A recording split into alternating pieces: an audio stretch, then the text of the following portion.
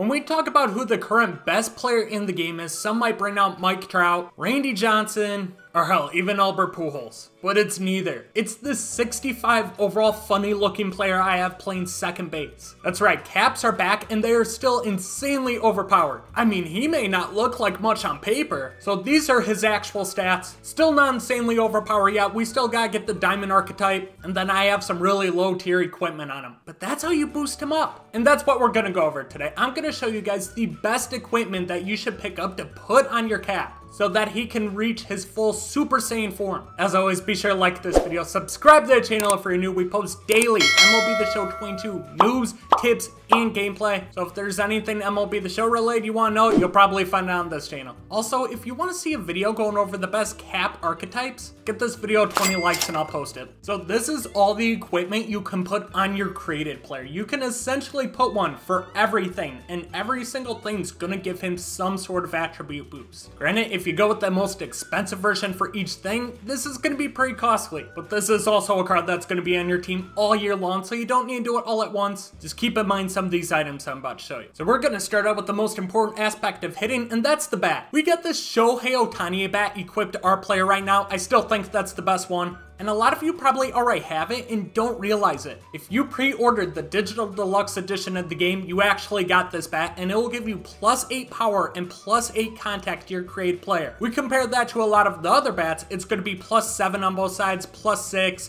+6, and these are all diamond bats as well. So this gives you the best boost of power and contact. But if you don't have that, there's still some really good bats here too. They're just gonna cost you about 15k. These bats will give you a little bit more power, the +1 power, so 9, but it gives you -3 on contact. So I don't think it's worth it. I think the Shohei Ohtani's the best one, but if I had to pick one, I go with one of these two, either Invictus Tatis 23 or the MVP Profit Maple, just because they do give you that +9 power, and as we know from previous MLBs, power is always going to be the meta, so more the merrier. So moving on, we got batting gloves, and you can just look at the most expensive one. You'll see these Jordans give you +6 contact, +5 power, and I think these Nike Trouts are the exact same thing. But let's talk about these Asics Gold Stage for a second. One, they're about 10,000 stubs cheaper than the Jordans. You'll get a little bit less contact, but you get more power than the Jordans have. And like I said, power's the meta every single year, so why wouldn't you go with something that gives you more of that? +3 band clutch,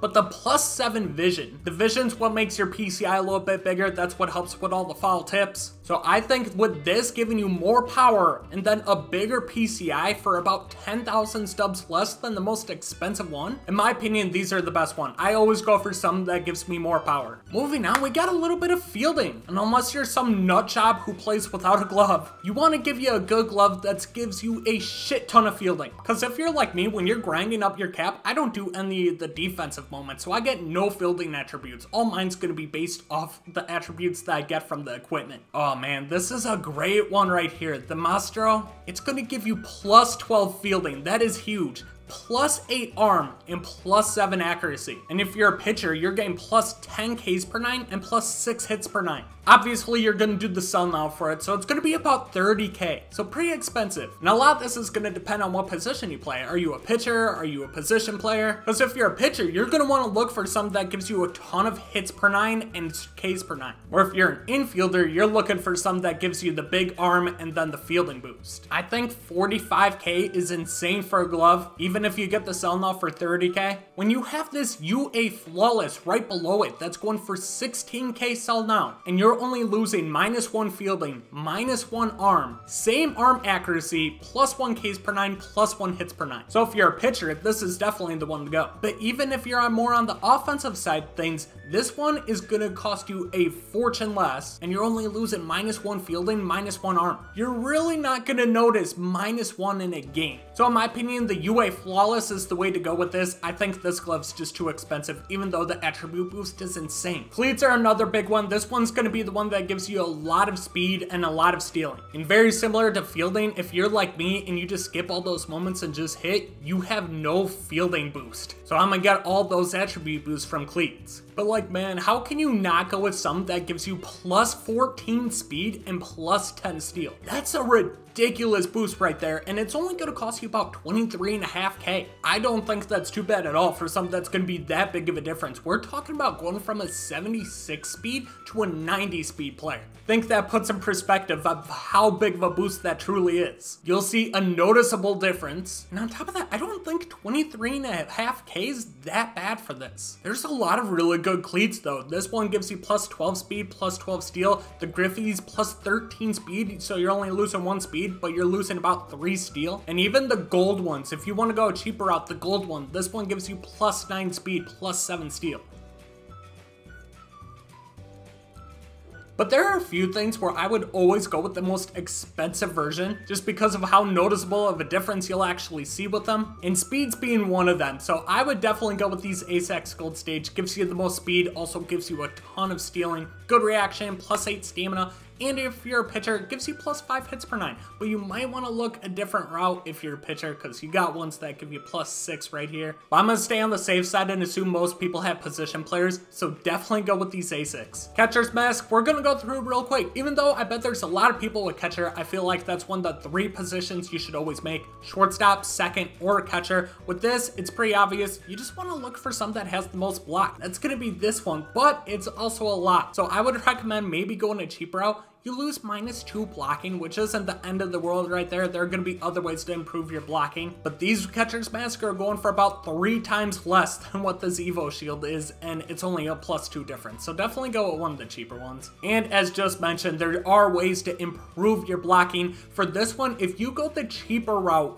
with the Catcher's Mask, I would definitely go with this Evo Shield Chest Protector, so you make up at least some of the difference in the -2 you're losing from the cheaper route. You go the most expensive route, it's only 1,500 stubs, and you're getting +5 blocking instead of +4. So you're basically equaling out everything you would get from the most expensive Catcher's Mask than if you went one of these cheap routes. So all in all, you save a bunch of stubs and you lose about like I'd say one blocking. More catcher stuff. For this one, silver, go with the best one because the best one is only +3 blocking and it's actually less than what this one and this one are going for that give you less blocking. So doesn't really make a lot of sense there, but go with the Pro SRZs just because they give you the most blocking. So you've made up all that blocking that you lost, that -2, from going with the cheaper Catcher's Mask. Now we got the elbow guard. In my opinion, this one isn't as important, I would say. These are going to improve your discipline and your durability. To be honest, durability, I don't really notice it does anything. Where discipline, I believe it helps you with check swings. So while this gives you +7 discipline and +6 durability, it's going for 23,000 stubs. So while this one gives you +7 discipline and +6 durability, it's going for 23,000 stubs. So I recommend going with this gold Evo Shield just because it's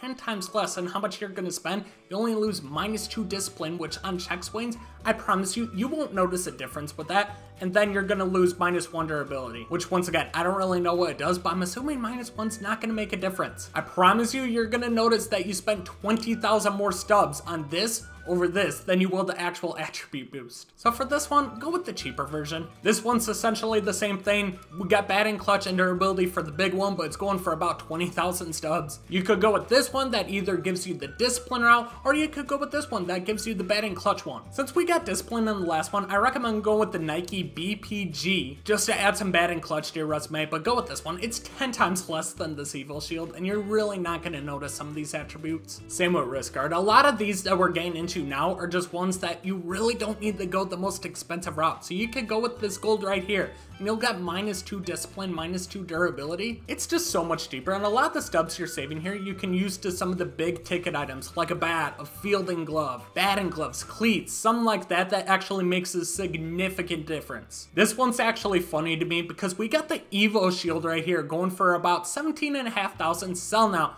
Gives you +4 durability, +3 arm, +4 excel. But look at this Adidas. It's literally the exact same thing. +4 durability, +3 arm, +4 accuracy. So essentially, you're gonna be paying 15,000 more stubs just for the name. This 44 Pro gives you the exact same boost. This Nike Vapor gives you a little bit more arm, so I recommend either going with the Nike Vapor or one of these two. Don't buy this one just for the name. It's so much more stubs, and it's the exact same thing. Batting grips is actually a really important one, even though it may not seem like one, because they give you a boost to contact and a power, along with some other attributes on offense. So we've been saving a ton ton of stubs with some of the random stuff that you don't need to spend a lot on, like giving boost to discipline or batting clutch. But when it comes to contact and power, that's when you need to spend a lot of stubs on. So between these two, I would go with the cheaper version at the time whenever you buy whatever's the cheapest sell now, because that's going to give you +4 contact, +4 power. Once again, that's a pretty big boost. +5 batting clutch and +5 vision. So these batting grips give you a lot of really good stuff.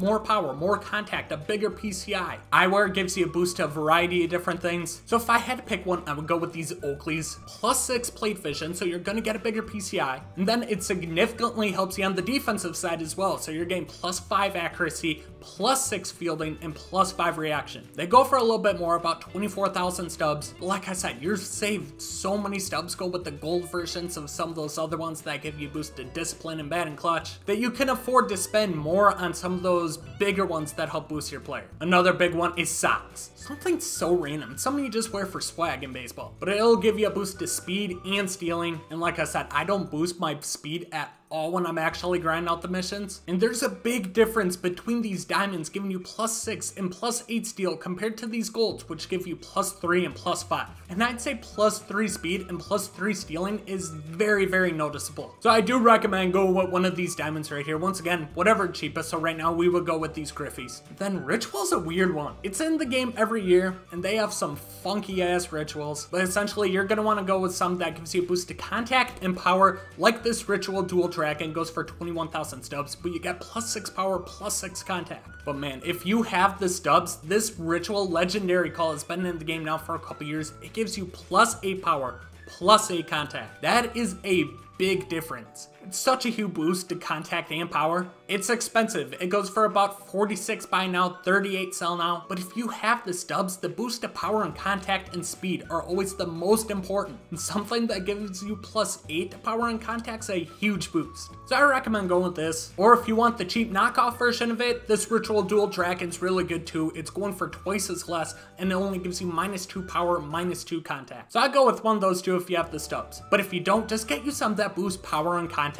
And I don't know if there is, but maybe speed too, but I recommend the first two. But there you have it, man. That is all the equipment I believe you should put on your creative player so he turns into his full Super Saiyan form. That's like me taking a Charmander and evolving him all the way to a Charizard. Makes a world of a difference. Essentially, if you get all the best equipment, your cat will be a 99 overall player already, and they're super OP again. So let me know if you have any equipment that you recommend in the comment section, or if you're a pitcher, let me know and I can also give you some recommendations of some equipment I think you should pick up. I just focus more primarily on offensive positions just because I feel like that's what most people are going to use. Leave a like on the video, subscribe to the channel if you're new, and I'll catch you guys in the next one.